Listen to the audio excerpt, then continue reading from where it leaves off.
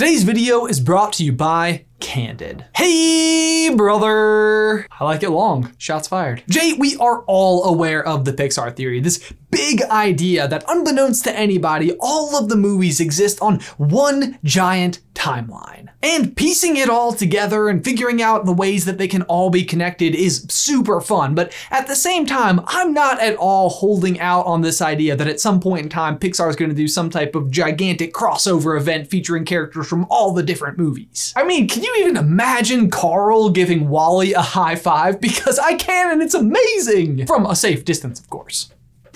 We can dream for it, we can hope for it, but come on, the idea of a studio putting together a 10-year-long, 20-movie crossover event is exactly what Marvel did. And not just that they did it, they nailed it. Assemble. If you look at the top 11 highest grossing movies of all time, all 4 Avengers movies are on there. And if you go down to 12, that's Black Panther. Turns out having a giant universe of super popular characters that might pop up in one another's movies is something that people really like. And if I were Disney, I would absolutely want more franchises exactly like that. The trouble is, it's hard to just build this from scratch. Like for Marvel, I think that it works because that's just kind of how the comics already work. All of the characters already exist in the same universe. It might be harder to exclude them from one another's stories than to include them. Star Wars is kind of like this. There's like a bazillion different ways to consume it between the movies, the TV shows, the books themselves, the comics. It's expected to see popular characters pop up somewhere, even if they aren't like the main part of the plot. And while Disney already owns both Star Wars and Marvel, don't you think they'd kind of love to have their own homegrown cast of characters that all exist in the same universe together? Well, what if I told you that this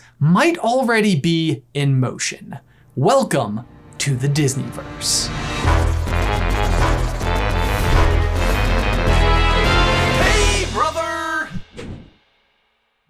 Guys, before we dive on in, I want to give a huge thank you to today's sponsor, Candid. It is absolutely no secret that lately we've had to spend a lot of time inside, and a way that I found to feel a little bit more productive during that particular time is by trying to start straightening my teeth with Candid. And if you're unhappy with your smile or if you're ever self-conscious in photos, then I recommend Candid to you. Candid makes clear aligners that are comfortable, removable, and the best part, completely invisible. They offer remote oversight from an orthodontist throughout your entire treatment, so you never have to step foot in a doctor's office. And they do all of that at a fraction of the cost of traditional braces. So if you're planning ahead for a special event or just want to be more confident with your smile, most people see result in just 6 months, with many people seeing it way before then. So if you're ready to get started, for a limited time, you can get $75 off your order by going to candidco.com/SCB. Again, that is candidco.com/SCB for $75 off. Link is in the description down below.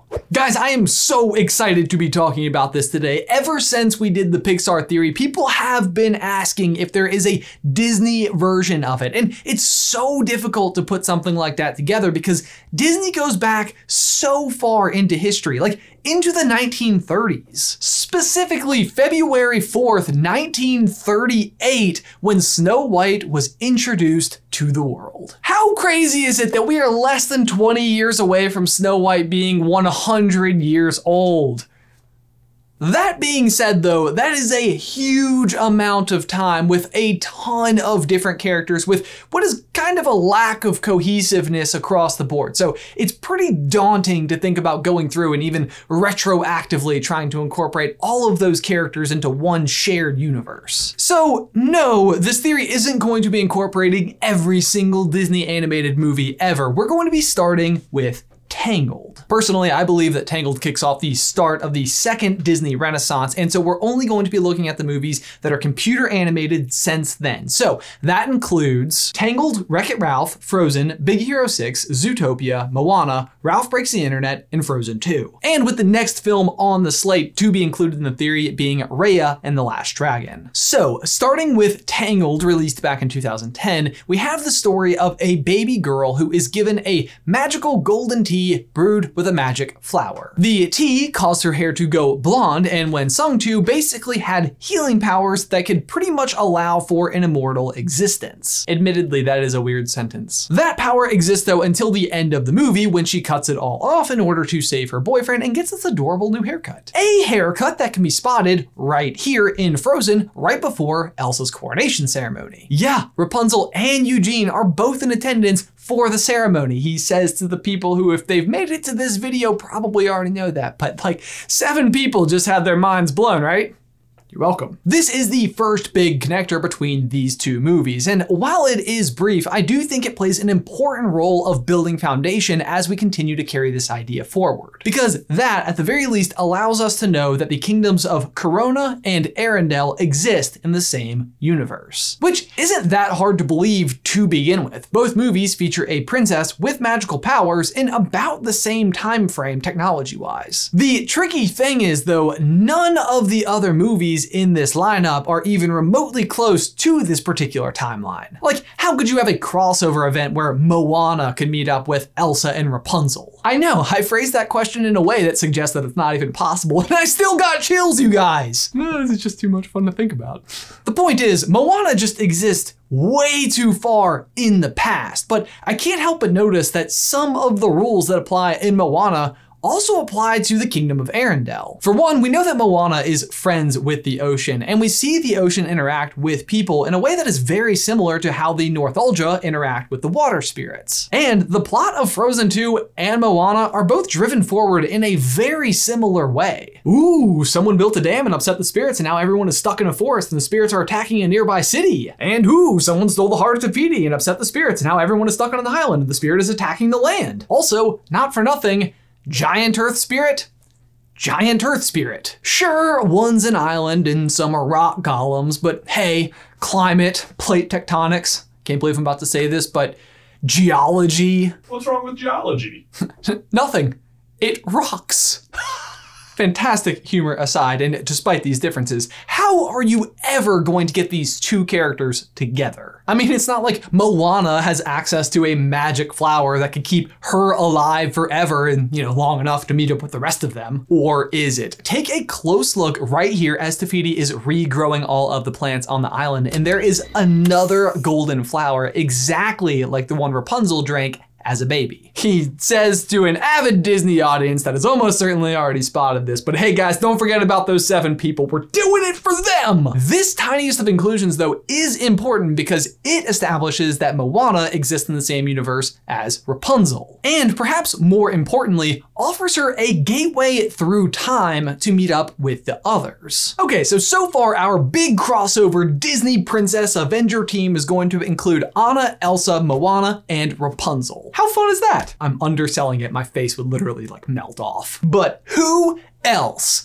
How about the entire Big Hero 6 team? Again, it's all about the Easter eggs. Now, it might seem particularly difficult for Big Hero 6 to exist in the same universe because it's taking place so much further in the future. But I assure you, it is quite connected. The biggest giveaway is right here in Fred's courtyard, where we see a statue of none other than Hans. What? Hans from Frozen in Big Hero 6? How could that possibly? You guys get it. I'm taking it too far. The question is though, why is that statue there at all? Well, we actually have an entire video dedicated to the idea that Fred could be descended from Hans himself. You can check that out if you want to click the card right up there. But the high points are these. Fred's family is inexplicably rich for completely unexplained reasons. Hans, despite being totally evil, is also super rich, and we know that he survives till the end of Frozen because we just continue to see him, so it's entirely plausible that he just went on to have some other family. And why else would you have some statue of a bad guy in your courtyard at all? Plus, in the mansion, Fred actually has a landscape painting of Arendelle. That seems pretty telling. And also actually, Fred's family is off vacationing where?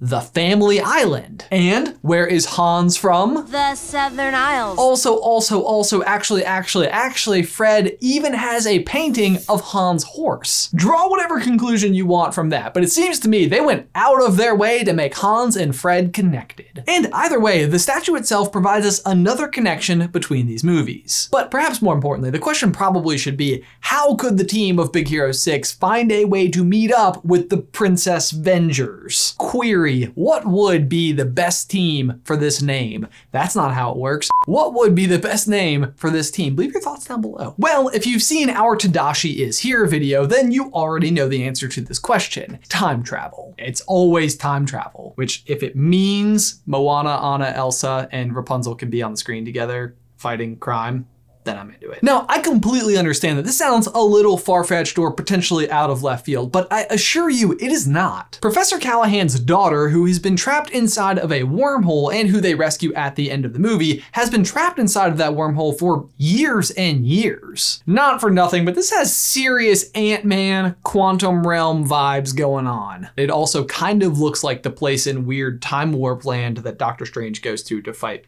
Dormammu. But beyond that, Big Hero 6 just has lots of time travel references happening all throughout the movie. This frozen clock on Hero's wall is a reference to the frozen clock from Back to the Future, as is this huge helmet that this guy's wearing a la Doc Brown. I'm just saying the seeds have definitely been planted. And there's even some evidence that the Big Hero 6 team has already been doing some time traveling in the other movies. Does this Kakamura look familiar to you? Where do you think he got the idea for that face paint? How about this tiny little out of time and place snowman Elsa builds? How does she know about Baymax?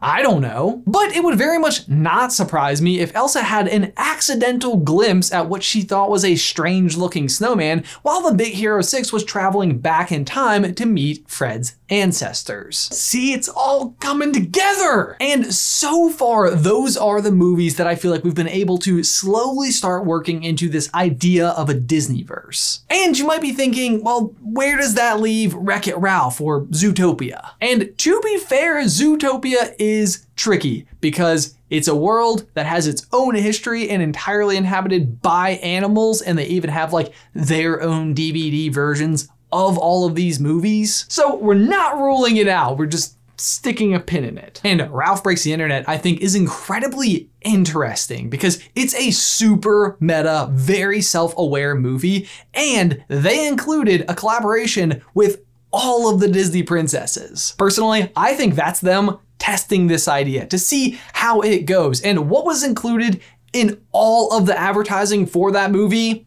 That one scene. They know people want to see all the princesses hanging out together. And just simply between all of the princesses and all the other movies and all of the technology capabilities from the Big Hero 6 team, something tells me it's not completely impossible for Ralph and Vanellope to make their way into the fold. But with all of those ideas laid out, it makes me very excited to see more and learn more about Raya and the Last Dragon, and to see if there are any other ways that this idea could start coming together. As of now, I don't know much about what this movie is about other than a girl named Raya and a dragon. See, we did our homework. But I do super hope that somehow it allows us to continue this idea that eventually all of these people can meet. I mean, think about it. All we really need is one really good post-credit scene and we'll all be on board with this idea. I have to imagine in a world entirely full of dragons, maybe there's also magic, which is a really good piece of connective tissue. So maybe somewhere like a magic portal opens up. They don't explain it in the movie, but then cut to end credits, a fancy computer picks up a disturbance in the Silent Sparrow portal.